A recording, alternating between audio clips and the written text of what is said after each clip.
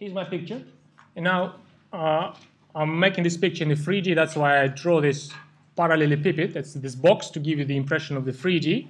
We're having these two blue vectors which span a plane. So that's a plane which go in the direction of these two vectors.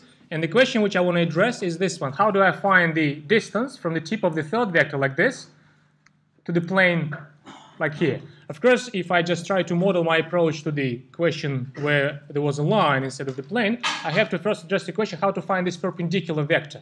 How to drop a perpendicular from the tip of the vector onto a plane.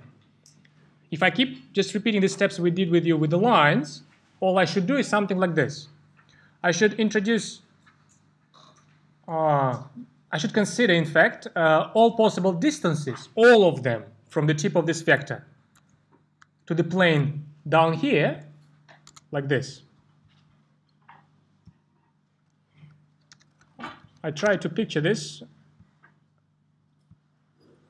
So you drop all of these possible perpendiculars. Sorry, not perpendiculars, that's the wrong word. All of these possible segments, all of these lines to the plane, and from the variety of all of these dashed lines, you have to choose the one which has a minimal length. Is it something we did with you with the line? Remember last time? So if I try to follow the same path with the plane, let's just see what happens. So what should I do? All of these points here, all of these points here on my plane, all of them can be given in like these distances. In fact, let me just give you the expression for the distances straight away. All of these distances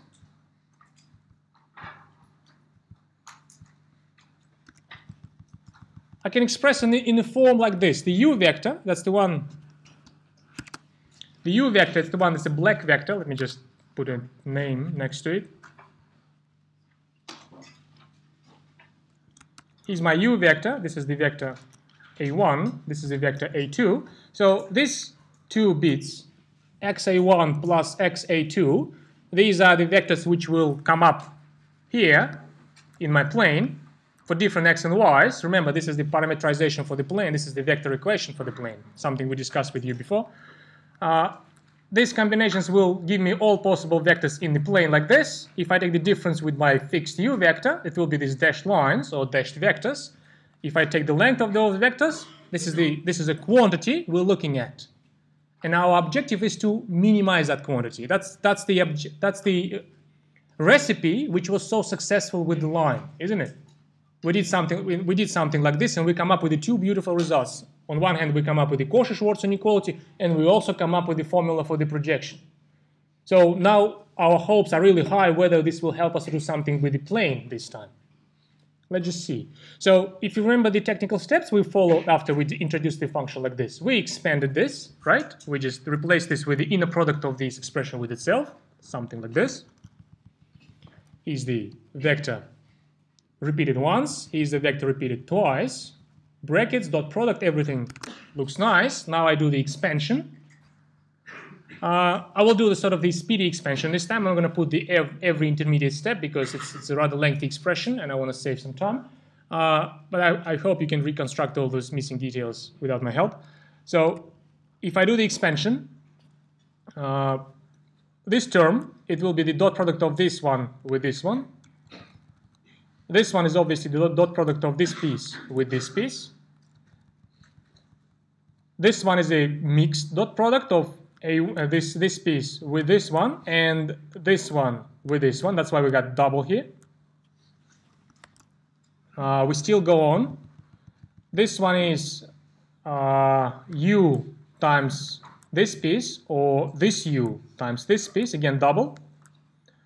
And then I think that's the two another ones. Again, the same story when u goes with this piece and the symmetrical one. That's why we have double. And then u with itself is this last one. If you remember our steps in our line treatment, you know that then we try to see some standard function in this expression. I can do something like this. I can just, if you let me replace all of these numbers in front of my unknowns x and y with some letters, basically I see the following structure in this function. Here's the structure.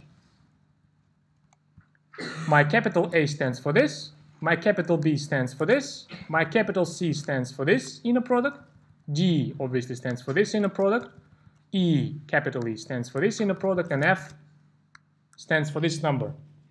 If I just hide these vector forms under these capital letters, then I see a sort of a quadratic function again, but the problem is this function is of two variables, isn't it?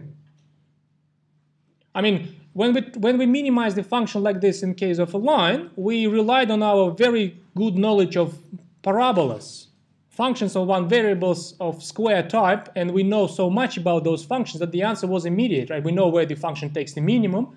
We know exactly how to find this point where the function takes the minimum. Now, if you ask you the same question, do we know the same piece of information about the quadratic functions of two variables? Do we know how to find the points where we can minimize this function? How to find those points? What's the value the function delivering those points? Do we have the answers to that? Do we? At this stage of your career, probably you don't. But probably you're moving towards that. There is analysis of functions of many variables which address these kind of questions: how to minimize the functions of many variables, how to find the extreme values, and all these sort of analytical questions are very well addressed there. But even now, you have to trust me at this stage, even if you have that information, it won't be that easy to minimize this function of two variables. Maybe one day when you have that information, we normally teach that in the second year, function of several variables. If you, by any chance, remember this discussion, you can come back to this and try to minimize this function after you have all of that machinery of functions of many variables. Even in that case, I don't think it would be that easy. I know, actually, it wouldn't be that easy. So how are we going to address this issue? Linear algebra, the one which we study with you today, does this in the following fashion. It makes this extra simplifying assumption on the underlying vectors A1 in A2. If we have this extra assumption, then things becomes immediately so easy, then you don't have any functions of many variables at all. This is, I mean, whoever did this first time, whoever come up with this extra assumption, which simplified things so tremendously, he was a genius. I'm just repeating his steps. That's where the ingenuity comes, actually. Not everyone is capable of these kind of things. But the assumption goes like this. It says, let's just assume, let's just make the assumption. I'll say right now the term, which you're probably not familiar with, but I'll explain it in a second. Officially speaking, this is called like this. Let's just assume that A1 and A2 is orthonormal system. It might be a very scary term, but in fact, it's a very simple thing. So what do we normally mean? You have to know this term anyway, so it's a good opportunity for me to introduce this term. So people normally call a system of vectors. It is not necessarily a system of two elements. It may be more than two elements. In fact, more often it's more than two elements. A system of vectors, and here's the definition. If I have a vectors A1, A2, and AN, and I call this system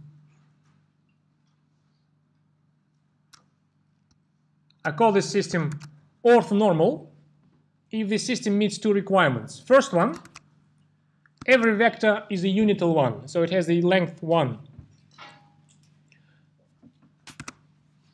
That's my short way to write this. You see, the index k takes the values from 1 to n.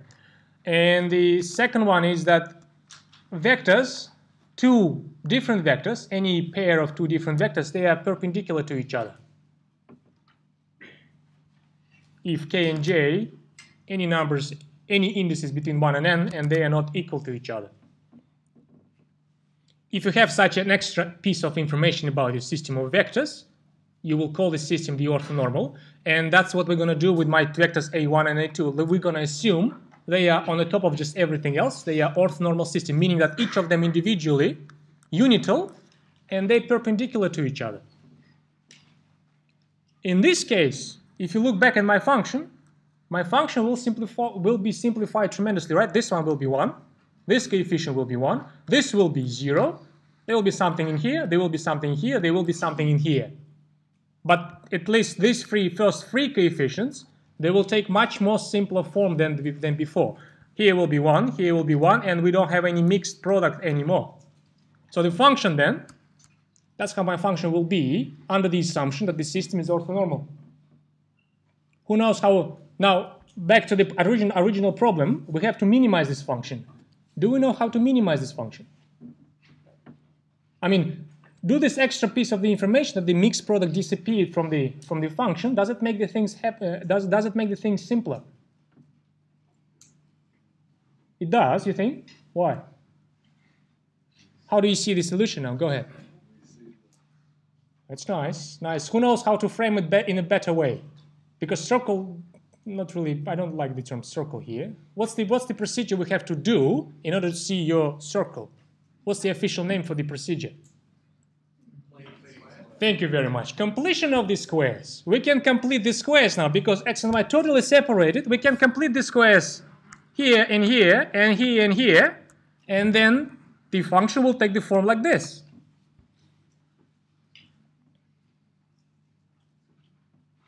And that's it.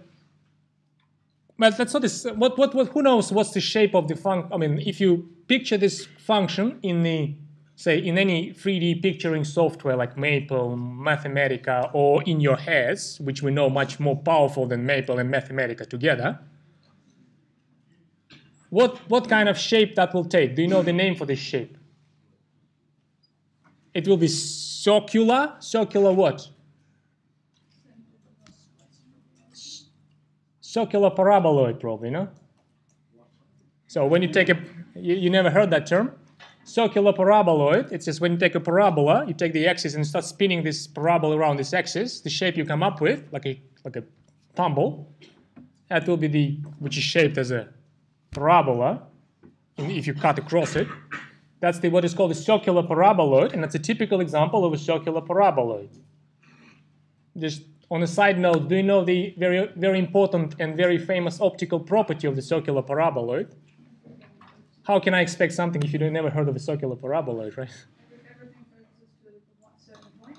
Yeah, circular paraboloids, it's the shapes which are normally used for antennas, like a satellite antennas or headlights of your cars, because they have a special point which is called the focal point. Every beam of light which comes out of the focal point after reflection from the circular paraboloid will take the direction parallel to the axis of the circular parabola. It's the very important and famous property of the circular paraboloids. But that's beyond the current discussion.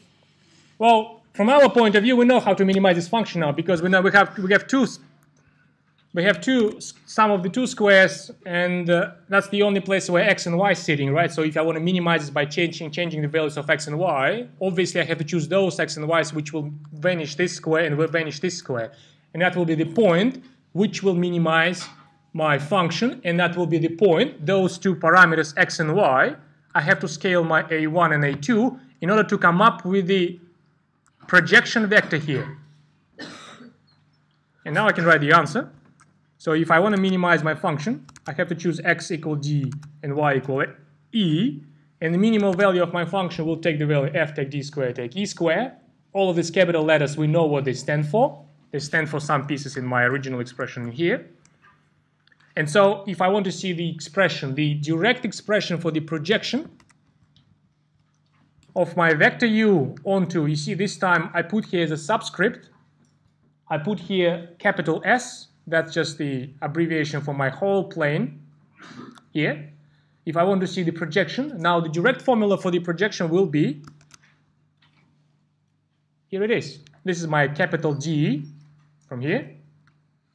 This is my capital E from here. And I'm scaling my A1 with this vector. Right.